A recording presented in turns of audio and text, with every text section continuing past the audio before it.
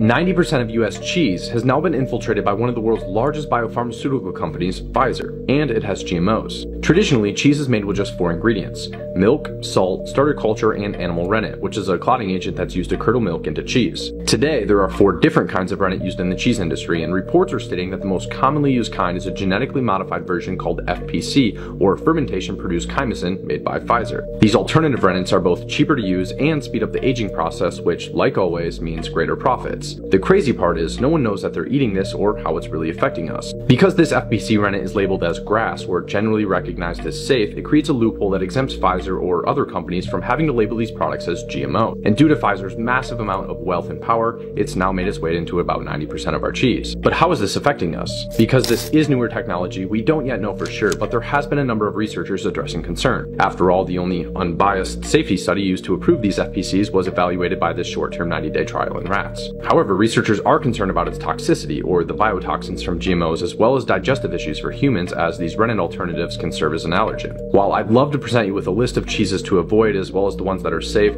there's just way too many cheeses out there. So if you can, look for the kind of rennet or enzyme used in the cheese. I would seek out animal or traditional rennets first, then potentially some vegetable rennets, and I'd avoid cheeses containing any microbial or genetically modified rennets altogether.